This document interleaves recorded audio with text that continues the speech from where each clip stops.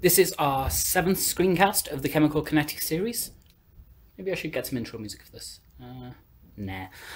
We've moved on to a new topic now. So previously we discussed reaction rates, so now we're going to do the kinetic theory of gases. So make sure you do familiarize yourself with the aims and objectives for this section. There is an intro video covering where we're going to go and what we're covering in this section. So do familiarize yourself with that before moving on, because this is going to be a little bit of a departure from just measuring rates. And what we're going to do is cover kind of a little bit of a foundation before we move on to the kinetic theory of gases by looking at something called the Arrhenius equation. So this is something that relates the rate constant K to temperature. So previously I said the rate constant is constant. Now we're going to say that the rate constant varies with temperature. So what is constant between all the reactions? If the rate constant isn't in fact constant, it's in fact something called activation energy. It is the barrier that a molecule must hop in order to proceed and react. So that'll be a little bit of revision for you. I'm going to give a very quick set of examples and ranges of activation energies as well, just as a check, just so you can recognize them. And then we're going to be able to calculate them graphically. So straightforward. If you can manage those kinetic equations and graphs, you can definitely manage that bit. So let's move on. Svante Arrhenius, a real big hitter as far as chemistry is concerned from the late 19th century and early 21st century. You can actually see him appear in the 1922 Solvay conference picture, that famous one with all the key scientists from the day there. And so he's got quite a track record of doing some really important stuff. He's founded quite a little bit of acid-base theory, so a lot of we know about acids come from this. And then ionic dissociation. He kind of proposed that salts will break up into ions, sodium chloride going to things like sodium plus and Cl minus. That's him. And then the greenhouse effect. So he did some of the first measurements that demonstrated the heat capacity and the ability to warm the atmosphere of things like CO2 and water vapor. So you can thank him for a few things, but mostly we're interested in the equation that bears his name, this one. I'll not so much go too much into the theoretical justification for why this works. That's kind of the subject of this entire section. But I will go through all the labels in here. So K is obviously in this case the rate constant. We've done rate constants to death in the last set of lectures. Now we're going to apply it in a new way. And then there's the pre-exponential factor, this capital A that we stick here. This at the moment, as far as you're concerned, is just a factor that converts this neat little bit of theory here to the rate constant. It's just kind of a fudge factor, which is what I say in physical chemistry a lot. I'd say that we're relating two values and then we just multiply one value by something to get it right. It does have physical significance, but its physical significance is really the subject of this section of the course. So we will fill that in as we go. Then there's the activation energy. So the activation energy is it'll be a little bit of a revision for you, but we will cover it shortly. It is an energy barrier that molecules have to hop over.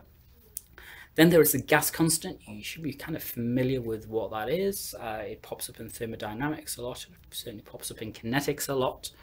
And then temperature. So what we're looking at here is a relationship between the rate constant and temperature, and it very specifically follows this equation. Now that equation looks a little bit complicated for you. I think it's worth figuring out how to simplify things. So equations in physical chemistry and physics in particular really do get quite convoluted and really long. So you need to be able to simplify these down.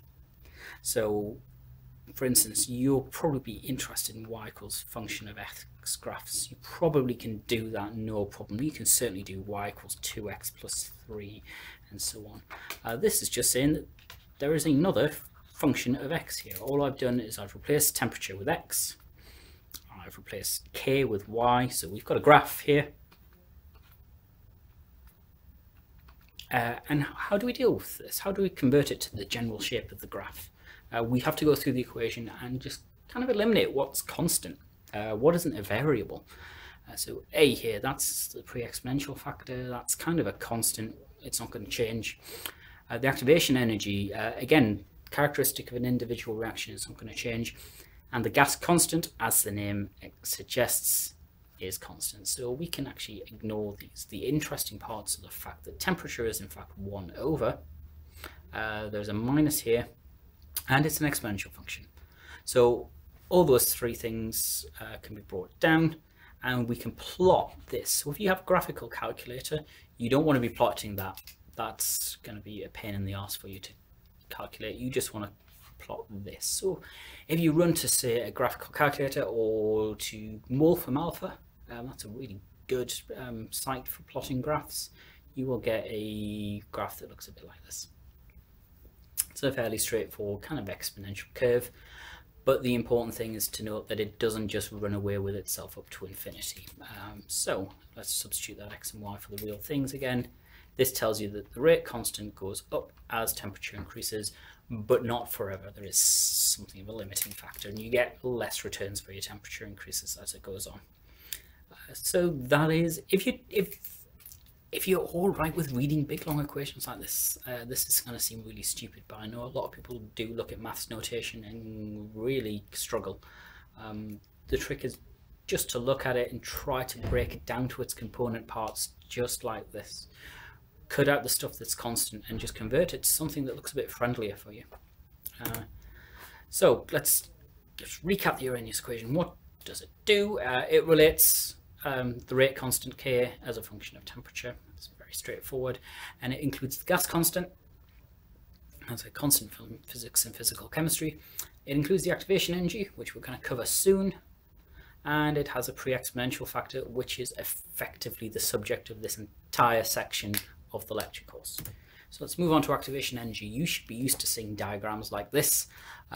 You start with the reactants on one side and you move to the products, and up on the y-axis you have energy. So increasing energy goes up. So to react from iodine and hydrogen to form hydrogen iodide, it has to go up over this hill here. This is kind of a energy diagram, and it has to get up that high in energy.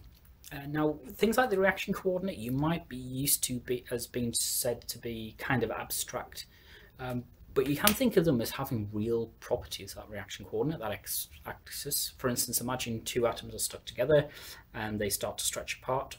That distance is the x-axis, so you can imagine the energy increases, and then they've broken and the energy decreases again. So as you plot the energy along the bond length, you see an activation energy appear. So these activation energies are measured relative to kind of their starting materials, so they can work in two different directions. This delta E here, or EA, or here EA, refer to two different directions. So this is if we are going backwards in the reaction, and this is if we're going forwards in the reaction. Now, this says that our rate constants are going to be different in each case. So the Arrhenius equation relates the rate constant based on the activation energy. So for a set temperature, we know this forward reaction is going to go faster than this backwards reaction. But of course, the actual rate is proportional to concentration, remember. So as the reaction proceeds forward, we reduce the concentration of reactants, so the rate slows down, but we increase the proportion of products. So the rate of the backwards reaction increases, and eventually they meet each other, and hence why we have equilibria. So this we'll discuss a little bit more when we do the relationship to thermodynamics, but for now you can kind of tell that because the activation energy areas are different in each direction, we get different kind of rate constants in each direction, but because of their proportion, the rate's proportionality to concentration, they will eventually kind of meet up and equilibrate. Now, the activation energy, we can have a look at it in another way about how do molecules cross it. So this is sort of something of a distribution function. If we have a number of molecules in this energy and a number of molecules with that energy, their relationship is here. This is not quite the same as, well, we can think of it as the same as quantization of energy from quantum mechanics, or we can just treat it as just an arbitrary set of energies. Imagine that's molecules that are moving at 200 meters per second. These are molecules that are running at 400 meters per second, all that kind of speed. What's the energy difference between those two molecules doing that? What's their difference? And then we put it into this distribution and we can find that out.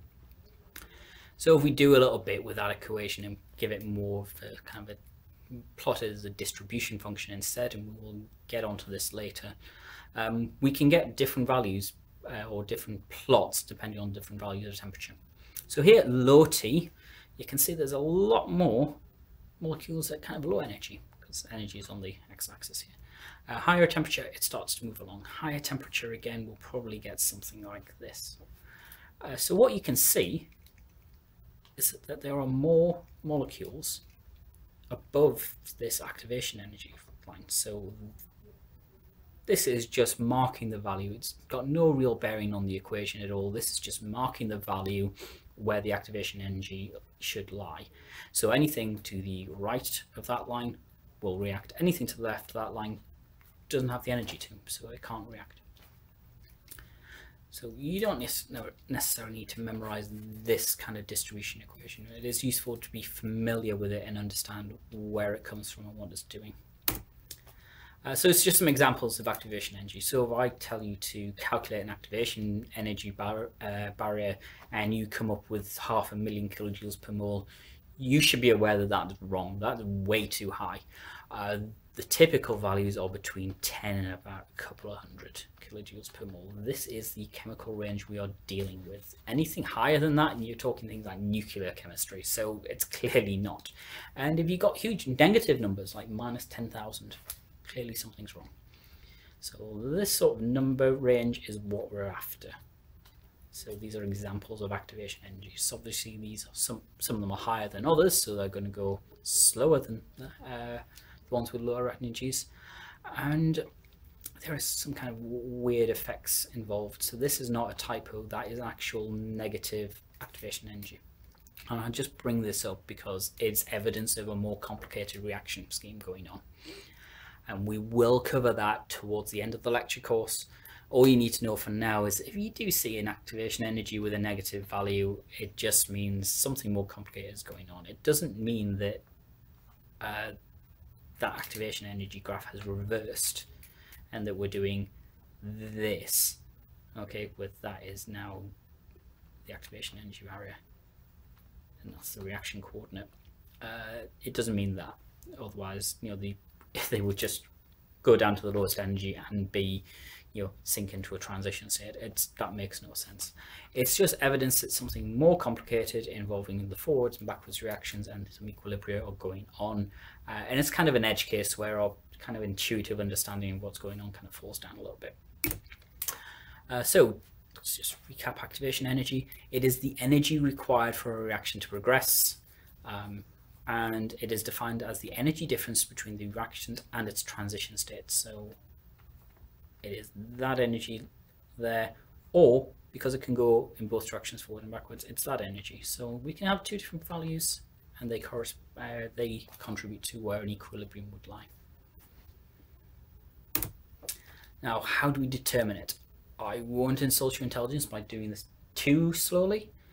If you were comfortable determining the rates graphically from the previous section, you should be more than capable of doing this. So the Arrhenius equation is an exponential form. Physical chemists don't like that. We hate things that are exponents. Sure, you can do the least squares regression thing with an exponential decay factor and solve it using solver, but well, let's do it the simpler way, and we'll just linearize it. So you take a logarithm of both sides of that, and you get this equation on the right. Now, I have mashed that up a little bit.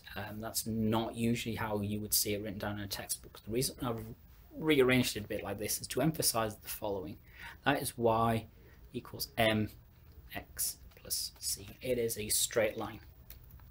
In fact, there's the straight line, but it does shot ahead a bit too quickly. So what we are interested in is we have different temperatures that we've recorded a reaction at.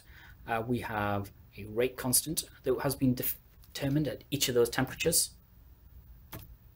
I think when I'm scribbling left and right, it's PowerPoint is taking that as me wanting to move or something, which is a bit weird.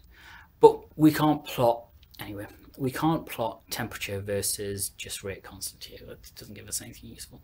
But we can get 1 over temperature, temperature to the -1, and we can get log K. So if we plot those, it really is jumpy today, isn't it? If we plot those, we get our different values out that we can then actually go ahead and plot on a straight line. So this is our straight line graph. As you can see, we've plotted that y equals mx plus c version. I'll just reiterate it here.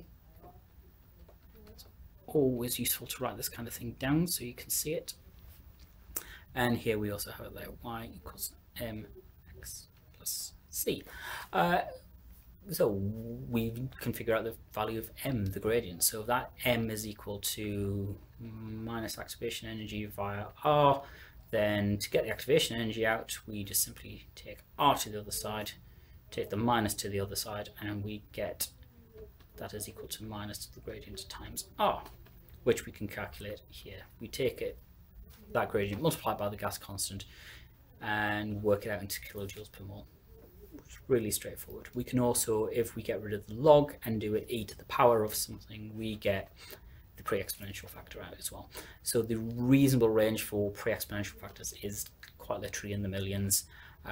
Reasonable ranges for activation energies are a couple of kilojoules per mole to a couple of hundred, depending on what the reaction is. And as you progress as a chemist, you probably get an instinctive understanding of what things should have a high activation energy and what shouldn't. Really simple reactions will have a low activation energy. They will go ahead quite easily. So let's just review this entire section now. I've spent quite a bit of time on it compared to what I was planning.